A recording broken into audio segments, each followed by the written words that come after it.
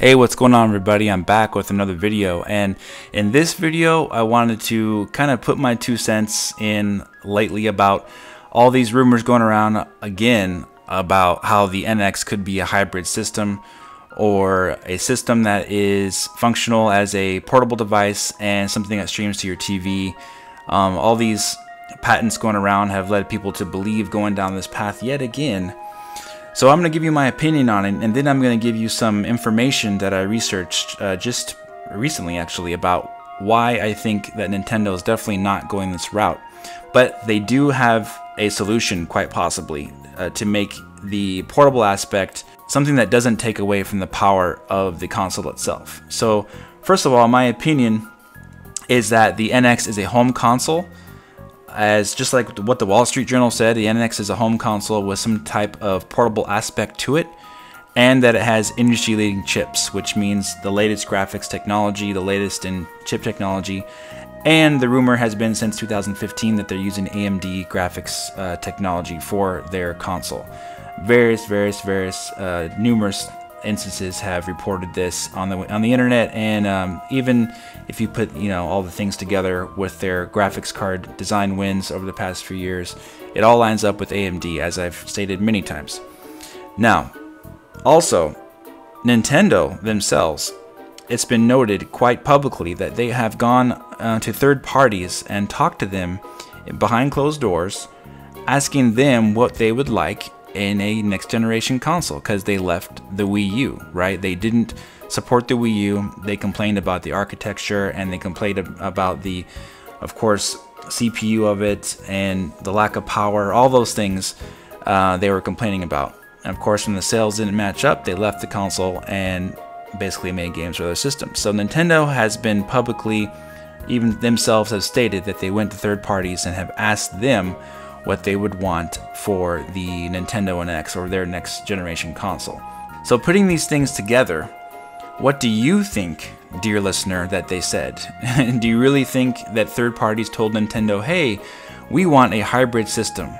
We want a system based on ARM architecture, and we want a system that is low powered, and we want a system that basically doesn't do what the other systems do? Now, granted, that would be the mindset of the old Nintendo, right? But if Nintendo is trying to change and listen to these developers, as they have said and stated even recently at E3, they want to make a system that is easy to develop for third parties, they would have listened to them, meaning that they would make the system powerful, they would make the system have an architecture that is easy to port to, they would make a system that has third-party support due to this, basically. They would want to get that support back. They would make a system that has online capabilities. So, but then the question comes in, well, how would they do that? Because the Japanese market, of course, they really are into those handhelds. So how would they make it a system that is for everybody, basically? That make a system that is happy, happy living for everybody to enjoy.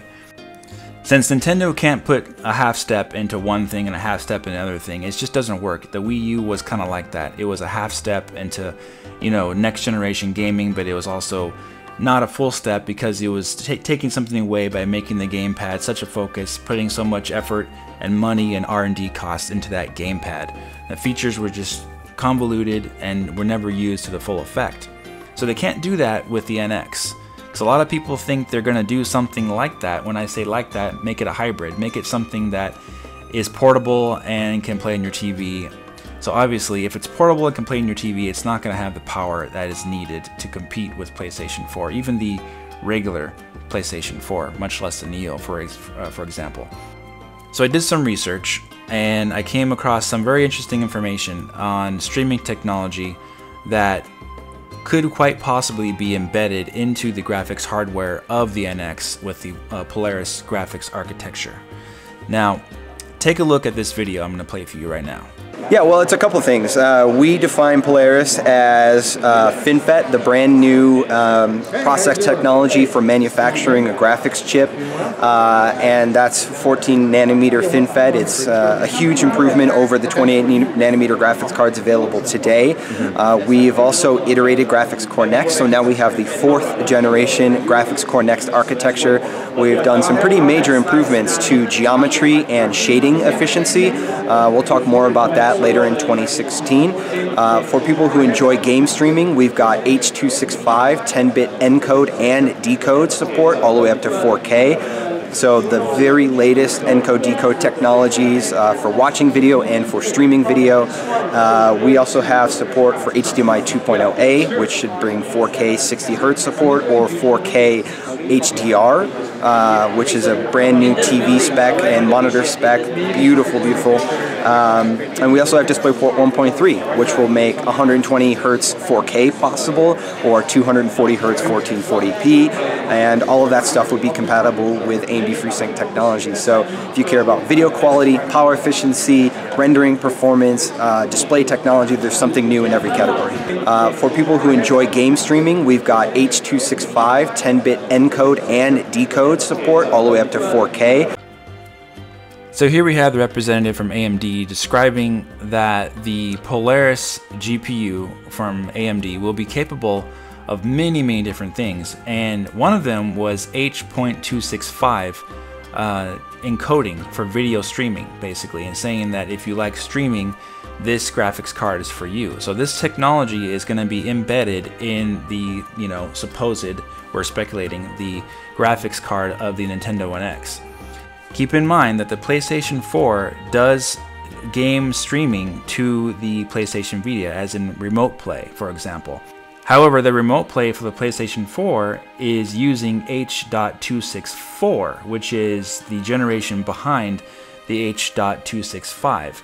And the big deal about this is that the H.264 does not encode or stream data files as small as the H.265 does.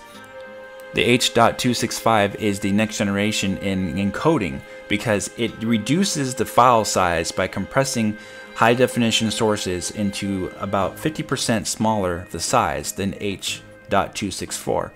And what that means is that streaming to your console or from your console to your handheld device or controller with a screen on it, for example, could be done a lot faster and with a lot less being needed to be streamed, basically, because the encoder would make it smaller, make the file size a lot smaller, but the quality would still be there.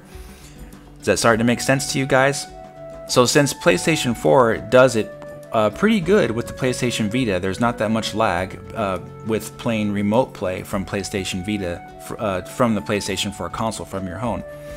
Nintendo could theoretically perfect this with the NX and its controller with a screen on it. It could have, theoretically, the H.265 encoding and decoding technology built inside the controller and the console, of course, in the graphics card, the Polaris, and have it be able to stream from your home directly to your controller via Wi-Fi and the H.265 decoder. Keep in mind that this is not, I repeat, not a game streaming service. So we talked about this before, that Nintendo, there was speculation that Nintendo would invest in some big gigantic streaming game servers for all these servers and full games being downloaded right to your handheld or whatever like that. This is not that. What we're talking about here is a peer-to-peer connection directly from your home connection from your console directly to your handheld device. I'm not talking about streaming an entire game from scratch from some server somewhere. That would be a completely different story. This would be your own network at home locally that you could stream peer-to-peer from your console to your handheld device. Now, how Nintendo would do that, there's many different ways they could do that, but for example, Mario Kart 8, that's a peer-to-peer game, so you're playing peer-to-peer with other players worldwide. You're connecting with them directly and playing Mario Kart 8. They could do something similar with that with the NX and streaming from your home console to the handheld device or controller with a screen on it. Now, basically, they could set up a server where you log in and it sends your signal via Wi-Fi to that server and bounces it back to your home network. So basically, you're getting a two-step right to your home network, almost a direct connection, basically. So it would be really close to lag-free because you're getting a direct connection basically right to your home network. There's no, trying to go through some online service where there could be, lag and there could be some kind of interference. You're getting a direct connection to your home, depending on your internet speed. Now that's where H.265 comes in, because then if the files are small enough, the encoding that needs to be done would not be very hard, and the transferring of those files to your device would be a lot smaller than H.264, which basically means you'll get a lot less lag and you'll get higher quality visuals on that screen. There's been rumors that the screen was maybe a 540p, like a PlayStation Vita size screen. That would be absolutely perfect to receive data from an H.265 decoder, because it would decode it so fast and so small that the lag would be very, very minimal. And not only that, but the cost for Nintendo to manage a server that just bounces your signal back to your home signal would be minimal at the most. It wouldn't cost them very much at all. So theoretically, Nintendo could offer that service for free and make up the cost with software and programs and DLC and hardware, of course. So theoretically, Nintendo could solve the quote-unquote hybrid issue that you guys are so much in question or doubt about with this technology that AMD has built into the Polaris graphics card. This to me makes way more sense than having the hardware built inside of the handheld device to take with you. Granted, Nintendo will come out most likely with its own dedicated handheld device later, but in regards to getting AAA experiences on the go, I think this is a really, really great idea that Nintendo could do, and it makes perfect sense, and it doesn't in any way at all take away the power of the home console or sacrifice it. So you still get all the power you want from that home console, and you get to stream it almost lag-free to your handheld device. Now that screen on the controller, it would probably just be a screen. It would basically be a controller with a screen on it. It wouldn't be touchscreen, because obviously what would you do with a touchscreen if you're streaming something from your TV to your game? It'll probably not have any touchscreen functionality if it's just streaming to your controller. It'd be like playing the game on your TV but in your hands, basically. So the screen would be inexpensive, some LCD screen, and the technology inside the controller would be inexpensive. It would be H.265 decoder and Wi-Fi, basically. So theoretically, putting all this together, it doesn't seem like it would cost Nintendo very much money to do that. That is why it would be something different completely than a dedicated handheld device. So Nintendo's dedicated handheld device will probably come at a later time, would probably have all that nice touchscreen stuff on it, you know, multi-touch and whatever innovations they want to put on there. But for the home console, I think that this is what they can do without sacrificing the power, and it makes perfect sense, and it's an easy setup that they could do for everybody to enjoy. Now, for the final secret of the NX, I don't think that is it, obviously, because it was already reported on multiple times by the Wall Street Journal, and other publications have said that the NX will have some kind of portable element to it. So I highly doubt that that is the secret, because remote play has been done before by PlayStation Vita and PlayStation 4, so I highly doubt that remote play is the final secret. But I do think they'll take advantage of that better technology that's available to them for remote play to be seamless. So I think this is a great idea for Nintendo to do, but the secret of the NX I still think is a secret. So stay tuned to find out what that is, because I don't know, we don't know, but we're dying to find out. Alright guys, so if you enjoyed this video, please hit that like button, subscribe, and leave me a comment, and we'll talk to you very soon in the next video. Take care.